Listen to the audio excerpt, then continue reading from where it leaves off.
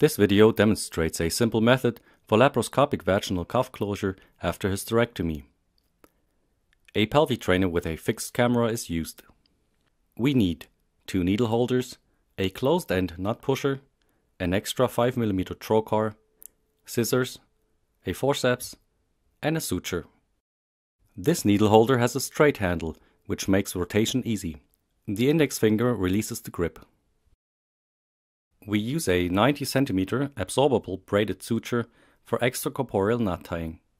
Needle introduction with a 5mm trocar is accomplished using the following steps. Insertion of the left hand needle holder, pulling the thread through the extra trocar, reinsertion of the needle holder. The left needle holder will grasp the thread about 1 or 2 cm close to the needle. The left abdominal trocar is removed. The needle holder with the needle is introduced into the left abdomen. The trocar is pushed over the needle holder. Before or during suturing, the free end of the thread is inserted into the knot pusher and secured with forceps. In the abdomen, rotate the needle holder until a good position is found to grasp the needle. Before suturing, the path of the needle is visualized. The entry angle of the needle tip into the tissue should be 90 degrees. Advancing the needle through the tissue and rotating the needle driver creates a transmural stitch with the exit point in the anterior vaginal skin. Now the left needle driver takes the needle parallel to the needle plane and completes the first stitch. The right needle holder can re-grasp the needle, which will still be in the correct orientation. The second stitch is made just like the first one, by advancing and rotating the needle driver, creating a transmural stitch with its entry point in the posterior vaginal skin. Again, the left needle holder takes the needle in the shown position with a firm grip and completes the stitch. Any large needle must be bent straight before extraction through the trocar. Forceful rotation of only the right needle holder will bend the needle sufficiently. The left needle driver now takes the thread. The closed right needle holder is placed near the exit point of the posterior stitch as a guide for the thread to avoid tearing the vaginal cuff. The bent needle can now easily be extracted through the 5mm trocar. Cut off the needle to avoid injuries.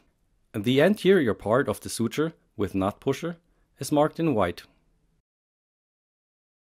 The posterior part, which will be under tension, is marked in red. The left hand holds the white suture as shown, a reverse grip of the forceps. Index finger and thumb should be free to later grasp the red end. The knot pusher goes temporarily into the left hand. Now we are ready to tie the knots. A simple loop of the red suture around the white suture is formed with the right hand. Now take the knot pusher into the right hand. The red suture is held between index finger and thumb of the left hand. The red suture must be under tension. The white end can be very loose. The loop is advanced onto the vaginal cuff.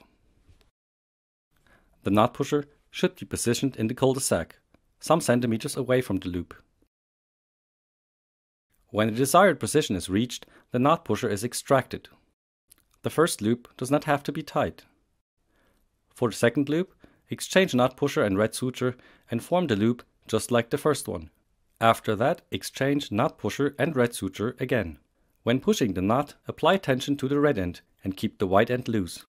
The second loop is pushed into the abdomen, always keeping the knot pusher some distance away from the loop. Both loops together form a slip knot. The red suture will slide through the knot when pulled by the left hand.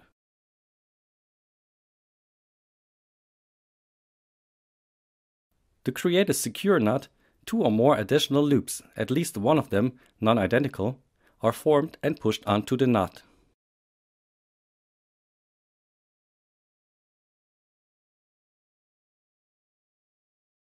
Laparoscopic suturing and knot tying are 2 of the most difficult tasks in laparoscopic surgery. With a pelvi trainer as used here, techniques can be practiced in order to be well prepared for actual surgery.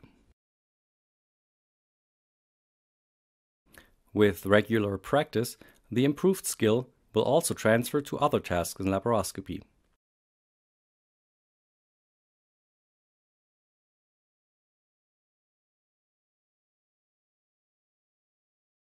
For educational purposes, the suture is shown in the middle. In real surgery, vaginal cuff closure should always start at the corners and include the sacrouterine ligaments. Up to 5 single stitches or 3 figure of N sutures are recommended to achieve good colpotomy closure and prevent vaginal cuff dehiscence. The quality of the vaginal cuff suture, depending on either vaginal skin inversion, as shown here, or vaginal skin exclusion and eversion, should be investigated. Thank you for watching.